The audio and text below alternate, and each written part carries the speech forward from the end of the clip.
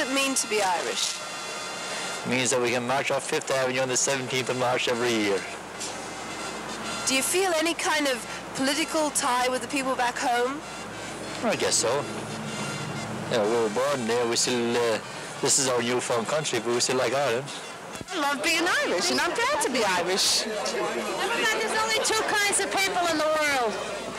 It's the ones that are Irish and the ones that wish they were. What would you do as an American Irishman to try and change the situation? I wouldn't do nothing. I'm happy that they're all over there, and I wish they'd stop coming over here because I don't like them. I wouldn't do nothing to change it. I have no feelings for it.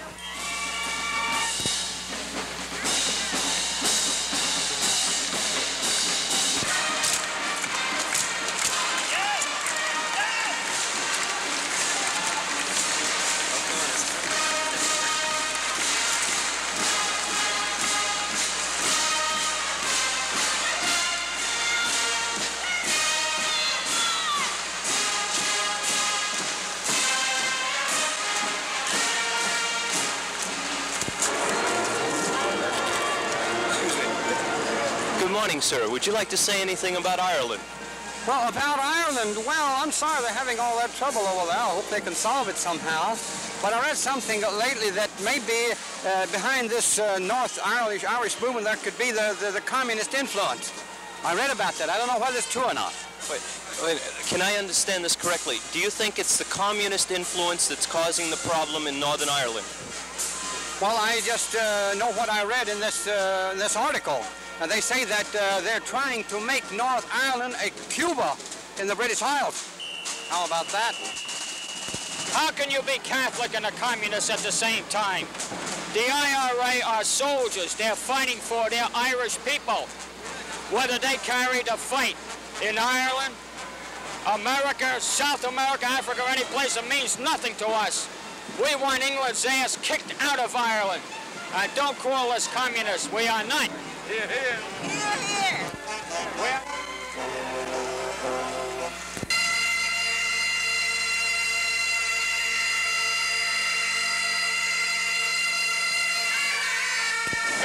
Tell me. That's James Connolly, Patrick Pearse, Sean McDermott, who were shot in the ambush Easter Monday, 1916 in Dublin City. Could you compare that to Bloody Sunday? No. Bloody Sunday was a different Sunday. That was a ball game in Dublin, Ireland, Bloody Sunday. But this was the uprising in Dublin when the men fought for the 32 county government, the men of 1916, and they were led by James Connolly. We are marching today for one reason, to keep alive our St. Patrick tradition.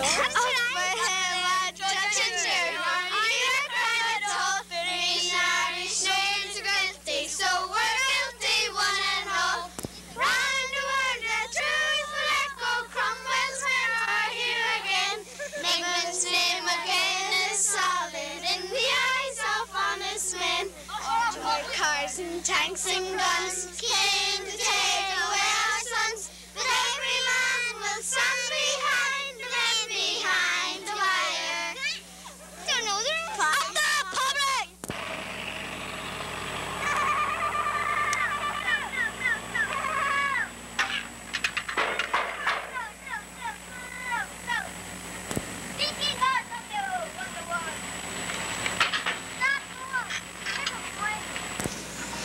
There was a wee lad, Jim Kennedy, and he was shot right between the eyes with a rubber bullet, and he was in hospital.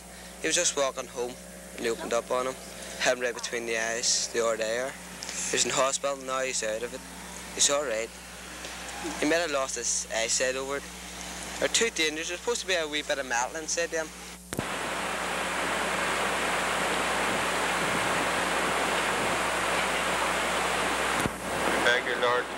mercy to your servant Francis, who is dead, that he may not be made to suffer for the wrong he may have done. How was he shot? By a rubber ball in the hand. They gave him a concussion. Did it kill him immediately? I think so. How old is he? 11.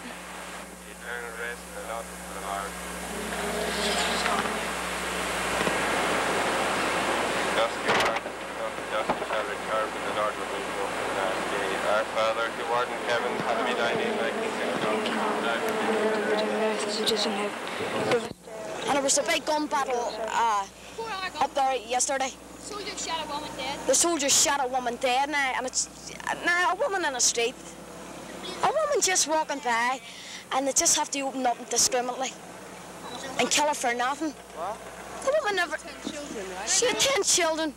13 children to be exact. They were leaving the estate at the time, and the IRA had left, called all their units back in, said it was all off, and the soldiers were leaving, and they turned around and shot the woman. The IRA weren't shooting at all. It was all quiet, and they had to open up before they left. There was no activity going in the area when the soldiers were leaving. Active service units were pulled out of that area up in the top of the estate, and they opened up on that woman and got her twice through the head, I think it was. But I tell you what, you see the fellas in this area, they're more than brave. They're actually more than brave.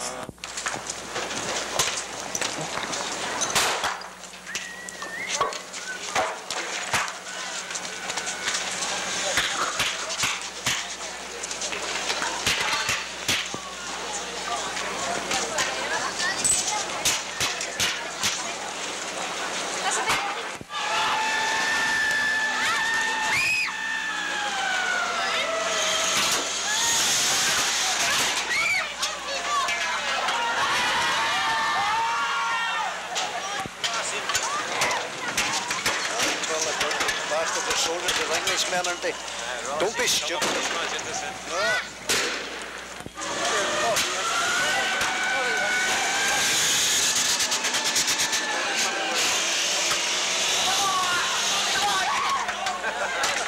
Tyler, park that T-Ray.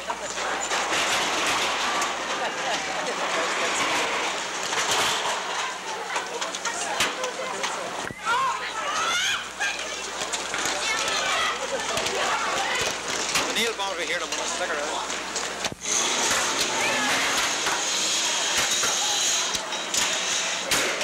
I mean, you won't see any kid in Belfast now who has anything, you know, more important to talk about than what the soldiers are doing, or what, you know, about a riot or something like that there. I mean, it's true, you know, all the children are interested in it, you know, whether they agree with it or disagree with what's happening. And, you know, I don't think there's any question at all of them being paid or forced to go out. I mean, I know for a fact myself that a whole lot of the parents just won't, you know, they don't want their children. I mean, you know, we kids going out to fight a big soldier. And I mean, they'll do it, you know. You've seen 9-year-old children running out, and my heart's nearly stopped seeing them going and throwing petrol bombs or something at a big Saracen car. I mean, what hope have they got against it? They're not doing it because they're paid. They're doing it because they're frustrated. They've seen what has happened to their parents and their brothers and all, and they have to do something against it. And that's the only way. I mean, even kids are fighting out in the streets, so they are, for what they want, for what they believe.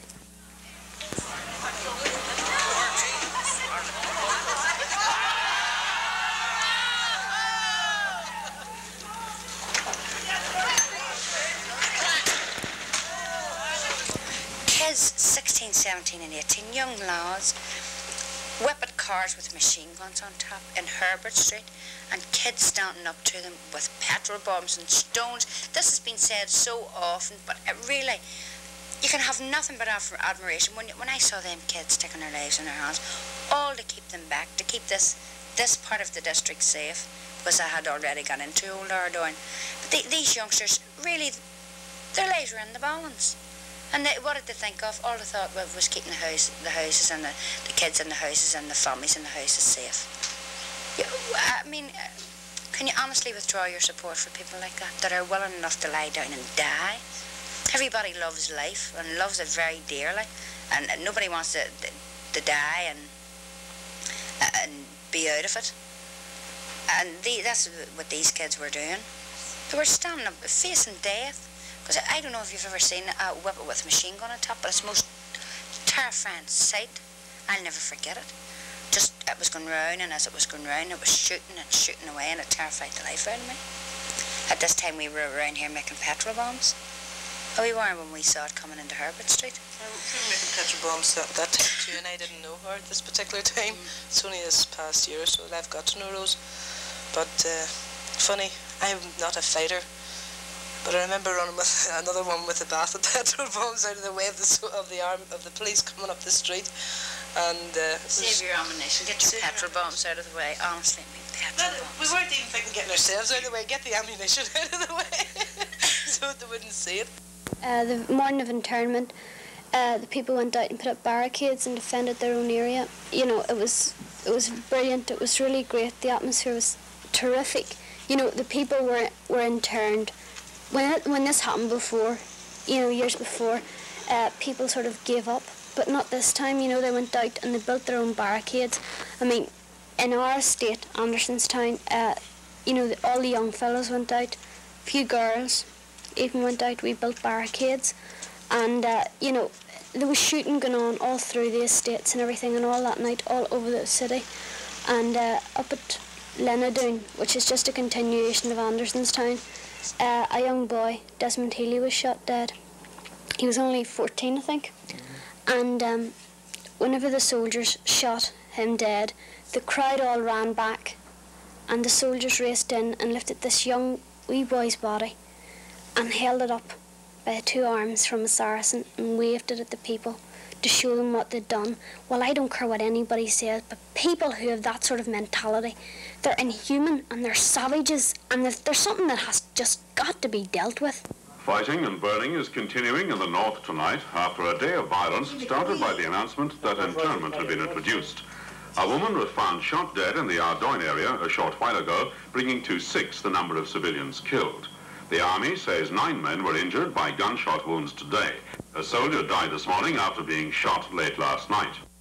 I have taken this serious step solely for the protection of life and the security of property. At all times, I have consistently emphasized that it was not a step towards which I would be moved by any political clamor. Equally, I cannot now allow the prospect of any misrepresentation to deflect me from my duty to act. This is not action taken against any responsible and law-abiding section of the community, nor is it in any way punitive or indiscriminate.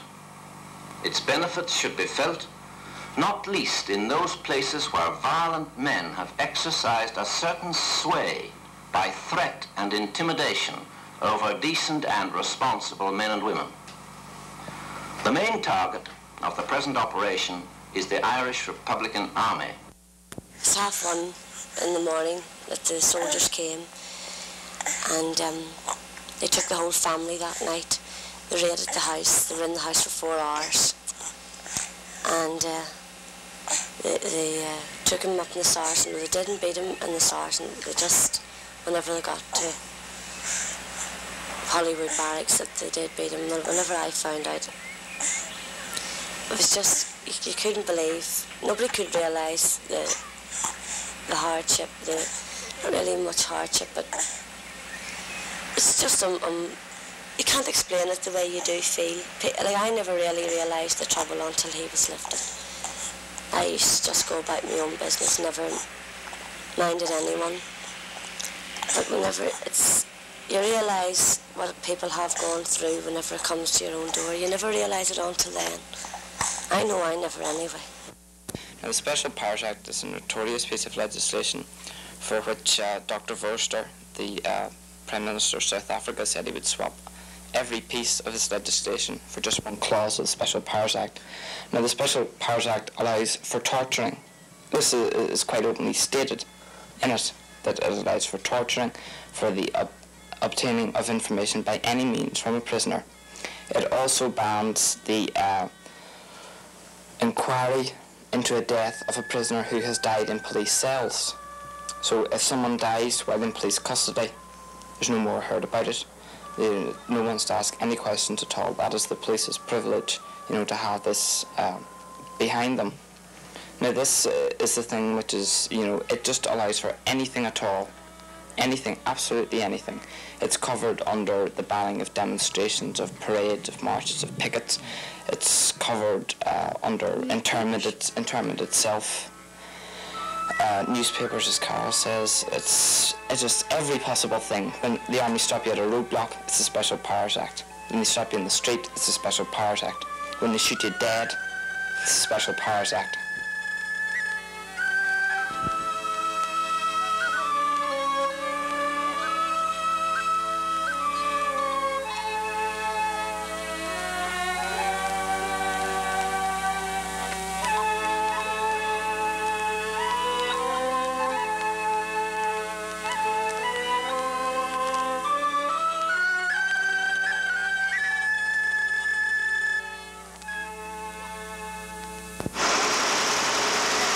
Do you want to say how your visit went? Very disappointing. No. Yeah? It's very disappointing. Why? Seeing everybody else getting out, you know. Who did you go to see today? Two sons. Both are in? Yes. How long have they been in? From November. 2nd of November. Is that his grandson? Yeah. That's my grandson. That's one of them. Did they make that? Yeah, they made that and the Harbin, the little machine gun. Can I see it? Yes. That's a Harp. And that's for, well, you could say shooting them. How long are you able to spend with your men? I get a half an hour visit, and Frankie's wife, she gets the other half hour. See, one brother's married and the other's not. So it just takes your whole evening coming up here, you know, so I have to wait on the rest of the people to get them all home. Are both Frankie and Gerard in Long Cash? Yes, both of them are Long Cash. And our other brother is 17 years of age, he's in Crumlin Road. So I think we have paid a dear price for the freedom. There's too much has been gained, I honestly think, for the let drop off now, and I think they should continue with their fight till every last man's out of Long Cash and every political prisoner's released. How did you feel when you went down to Long Cash today? Felt terrible knowing that he was in there for nothing, for doing nothing. Different if he was charged with something, but he's in for nothing. How do you feel can this go on? Well, I wouldn't like it to go on. I wouldn't like it to go on. I'd like peace. How do you think you're going to get it? I don't know. We're only praying that God will turn something up, that everything will turn out all right, you know, and that the men and boys will all get home together to see their families. So that.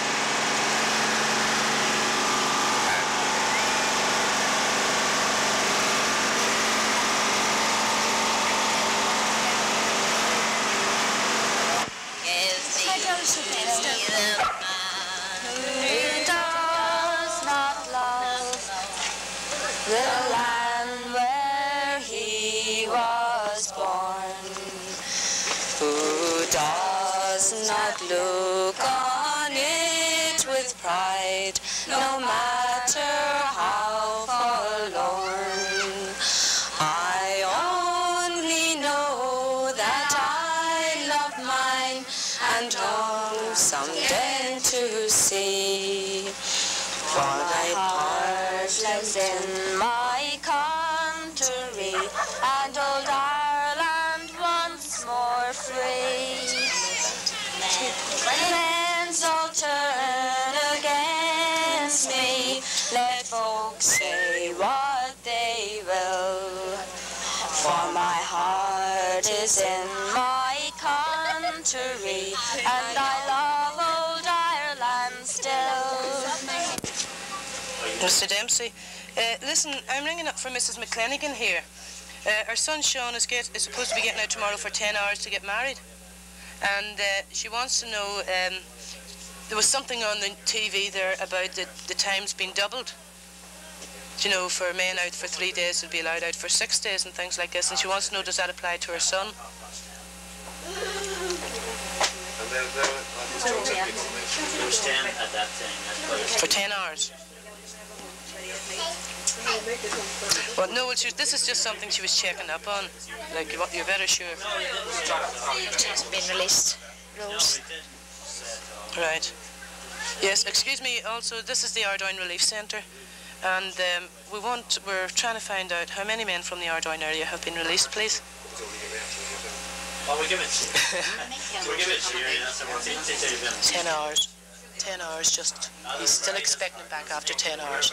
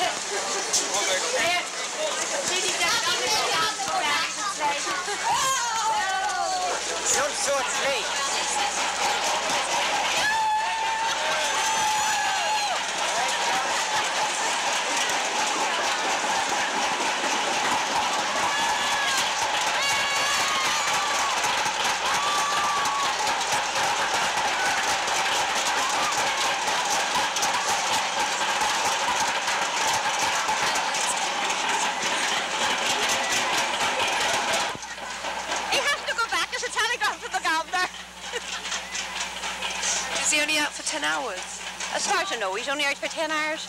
But somebody said he's out to 1 o'clock an hour. Surely to God, the one take away this Wednesday. Surely to God, surely to God, don't take away this Wednesday. We sang you very sleepy. Go right by my bed, Lynn. No. Why are you banging the bin lids?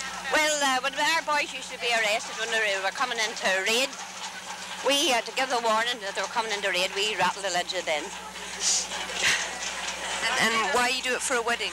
Well, it's just the tradition, you know, because of their troubles. He was traditional. Traditional.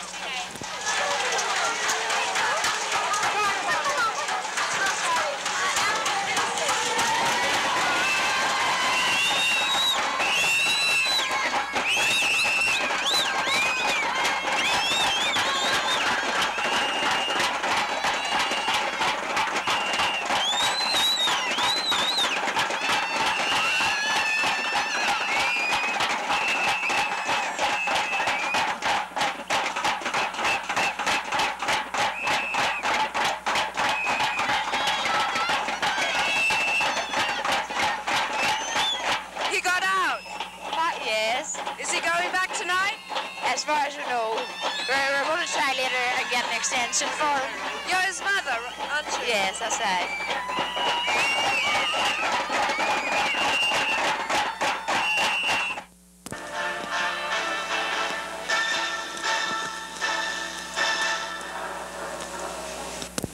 But marches and rallies held in Ulster generally have passed off peacefully.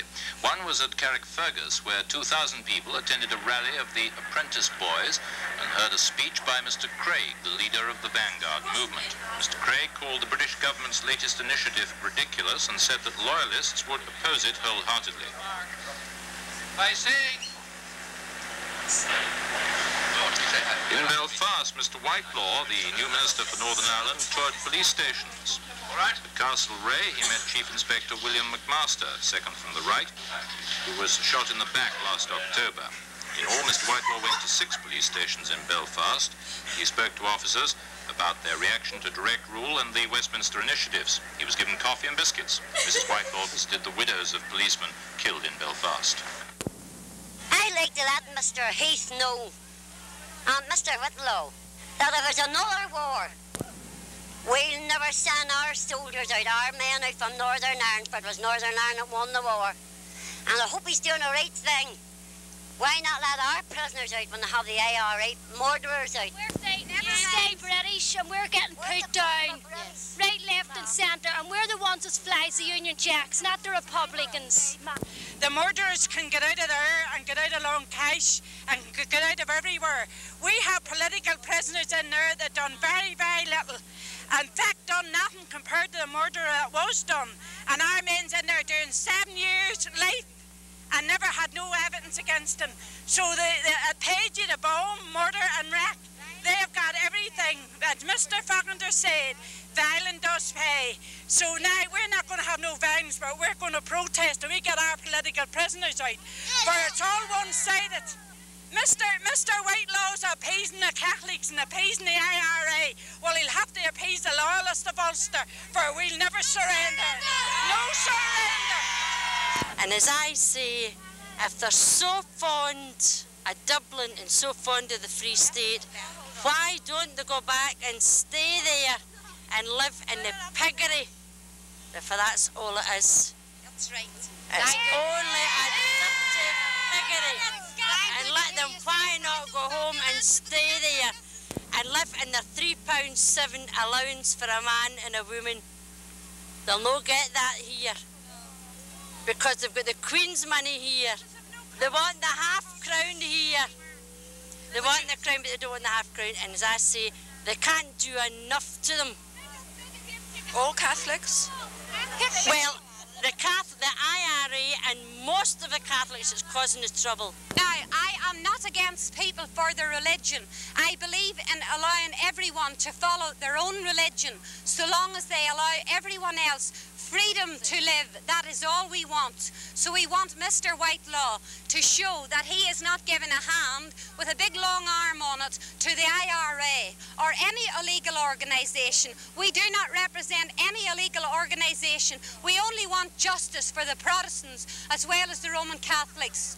We know there are Roman Catholics who have been oppressed and who are oppressed today, but we are not oppressed in Roman Catholics, and we do not want to see them oppressed. We want freedom for everybody in Ulster, and we want this to remain Ulster. But there can be no successful armed uprising against the British Army or the British Authority. And that is something that, even apart from it, would be unthinkable to us as constitutionalists. We wouldn't even think about it. Even if we did, it couldn't be successful. If you want this country burned from end to end and wrecked, then you would do one thing. If you want to see your wives and your family and your children and your children's children and still have a stake in a country that you love, you've got to use your head. And that's what the leaders that are associated with me are doing at this present time. And let not the British government, and could I say this on this, but let the British government think that we're going to lie down. We're not going to lie down. And we're not going to do what they think we're going to do, and which some of them would like us to do, so as to batter us into the ground. If, say, the Protestant community were to attack the British Army, and I think there's a strong possibility that this could happen, I believe that the British Army would shoot back at them just as quickly as they would shoot Catholics. I believe that if the Protestant community were to rise up against the British Army, if they were to stage rent and rate strikes, that I have no doubt in the wide world that the British government would possibly start interning Protestants. And I think that there would be a massive resentment then from the Protestant community, and that they would be loud in their demand to have the British Army withdrawn and British influence in Ireland stopped. And you would then get a situation where you have a Catholic community saying one thing and a Protestant community saying the same thing. And at that stage, I think that we could possibly turn around and say, look, let's get round a table because our interests are the same. We both want the British to get out of Ireland. Every time there is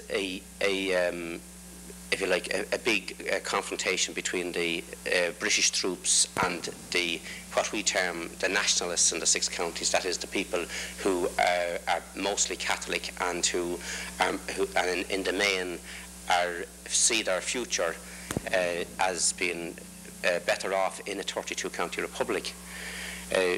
When we have been working with these people, we have always tried to get them to work in conjunction with the Protestants, and we have more or less convinced them that until such time as they make some overtures to the Protestants and work side by side with them, not on a sectarian basis but on a class basis, that this is essential, that this is the essential prerequisite for any advancement either in their social positions in the 6 counties or in any advancement towards the establishment of a workers' republic. Glory, glory to the Sire land. Glory, glory to the Sire land.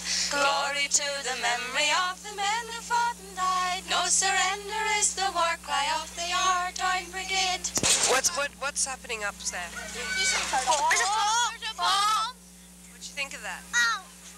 I like it because then we can get off school. That's right. You off school because of the bomb now? Yes. No, we didn't go to school. We're off for Easter. We didn't want to have. We all get blew up too. Hope who gets blew up? We don't like school. We don't like school. We want the army to get blown up.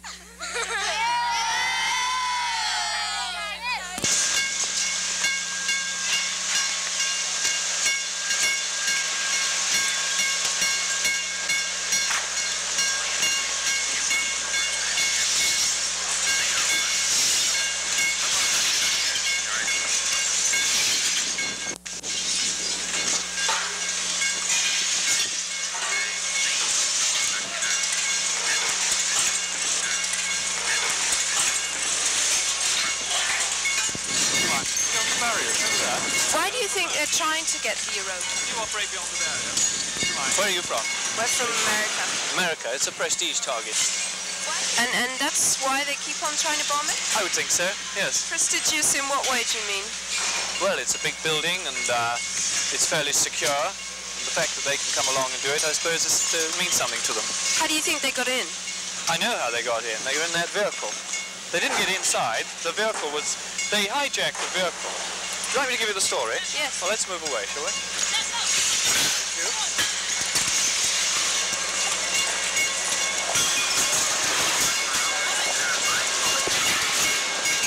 You think there might be some more danger there still? No, but the police want to do their job. At about 11 o'clock, a man with a furniture van was doing his work in one part of the city. 2 people, a man and a girl, came with a weapon and ordered him to drive to another part of the city. While he was in this other part of the city, for about an hour, they worked on the back of his vehicle and held him in the cab at gunpoint. And then they ordered him to drive to the Europa Hotel.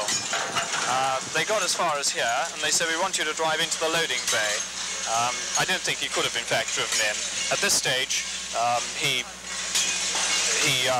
got out of the vehicle and ran away. His mate was kept. They still had his mate, and they said, if you don't do as we tell you, your mate will be shot. Why do you think they're trying to blow up the Europa? I've no idea at all, but I wish they'd stop. You have a lot of damage? Well, the evidence is surely here. There's enough to keep us going now. Does this happen every time? What? Everybody just mucks in and clears up, and we just start again, and we don't stop. Now I'm going to start.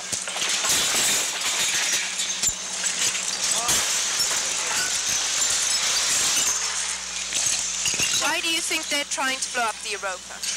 Couldn't tell you, I've no idea. It's happened 4 times before? Yes. And you work here? Yeah. So you're coming to expect it?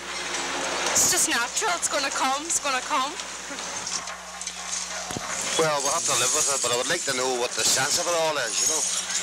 When 2 or 3 fellas guys in a bar for a drink, what they're trying to accomplish by doing things like this. What do you think they are? Can you... Well, I don't know what they would make of these sort of people, you know, for between you and I. The way I was brought up, I wouldn't even kill a pigeon in the road of driving the car along the street. How were you brought up? Oh, I was brought up a Protestant, but easygoing, mixed with everyone, having none of them in the world as far as I know. And I would sincerely love to see the day that everybody could live up to the ideals which I was brought up to. All I am is an ordinary person trying to do a day's work every day, come out on a Saturday afternoon for a few drinks. Incidentally, we were going to watch the Grand National, and I was deprived of that by this escapade. And what it's going to accomplish, I do not know, but it will do one thing. It's going to harden the ordinary people to make sure that they don't win. For if there's a saviour in heaven, he'll make sure they don't win. If you blow up these buildings and all, you get the money. The British government has to pay the money out in compensation. If we keep on going, the British government will be out of money in a few years' time, so they'll have to do something about it. So you support the bombing camp? Yes. Every campaign that there is, as long as we get the British out of Ireland, want a free Ireland, where we can, Protestant and Catholic can walk the streets together. Because these are the ones that always start all the trouble, the British army. Right. Just the day was dawning when they took the man away, not knowing what was his crime. And just what he was guilty of, not one of them could say, but they'd think of something in time. He says goodbye and remember that we shall overcome. Free the people, let them have their say. Free the people, let them see the light of day.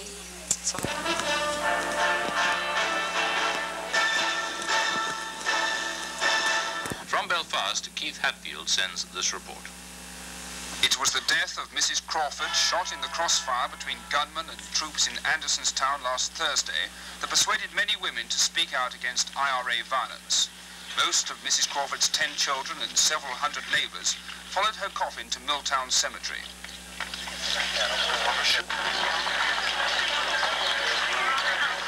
Soldiers stood in silence outside their post near the cemetery.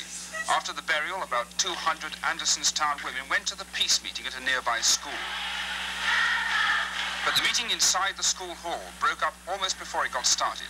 The organisers, who were calling for a truce and an end to violence and intimidation, were shouted down by supporters of the IRA provisionals before they even took to the platform.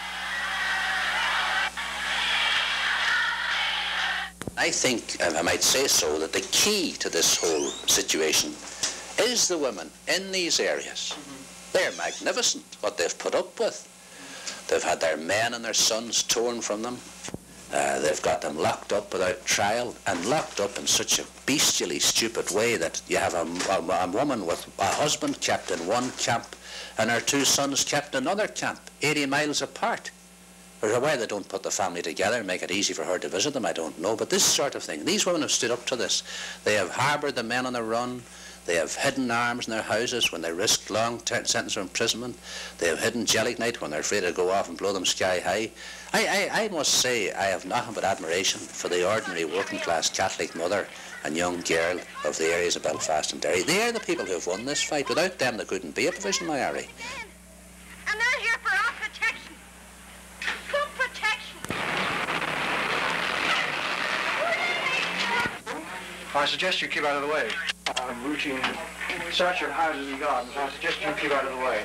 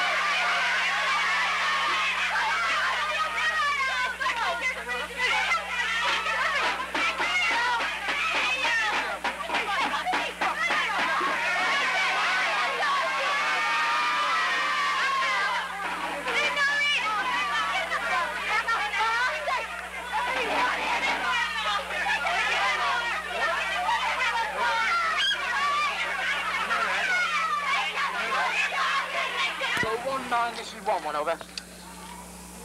19, I have a priest at my location. Things are quiet. The responsible people have stopped the stone throwing, stopped the bottling. They have it under control.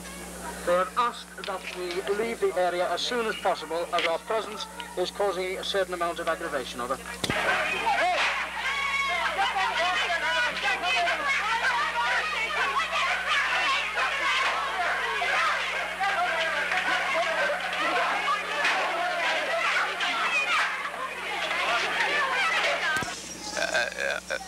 If the people keep on going the way they're going, they can't get the people of the Wall Road down hard. I mean, you see them yourself here. Well, we're hard to put down. You can beat an army, but you can't beat a people, and our people's with us now. Every man, woman and child is with us here now against the British Army. So they've no chance of winning. They've no chance of beating us here at all. Do you support the Provisional Army in this area? Well, like, in a sense, yes. I mean to say, if we didn't support them, who would?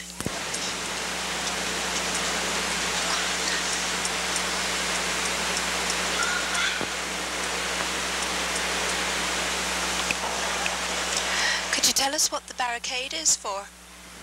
To stop British intelligence agents, RUC special branch coming into the area, you know, getting planned to the area. Security, the main security of the area, keeping people who we don't want out, you know. Mainly RUC special branch and British intelligence. The British Army ever try and come through here? No, not during the day. At night time they make, you know, odd trips into the area. Never during the day. What kind of gun is that you've got? Thompson submachine gun. Have you used it? I have, yeah. What did you feel like when you did? I didn't have any deep feelings, you know. If you've lived in Derry, you've seen the British Army shoot down people you know well, so when you shoot at them, you know, there's no real, you don't feel guilty or bad about it. At least I don't.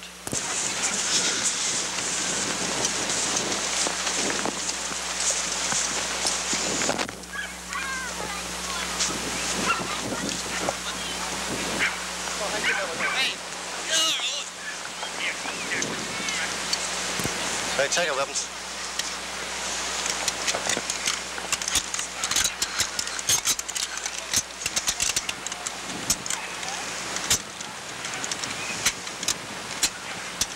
Take aim.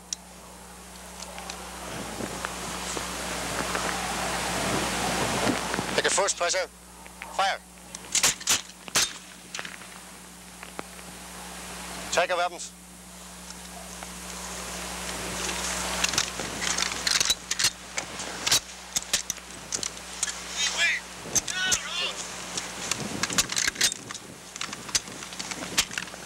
How do you feel about shooting the British soldiers?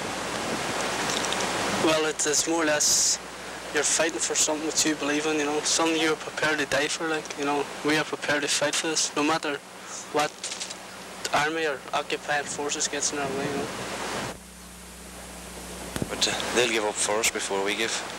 They'll be out of Ireland. This country will be free. There's no mistake about that. And we're determined to fight for it and make sure that it will be free. And the British will leave this, they'll leave this part of the world for good, and they'll not come back again. Yeah, the British Army.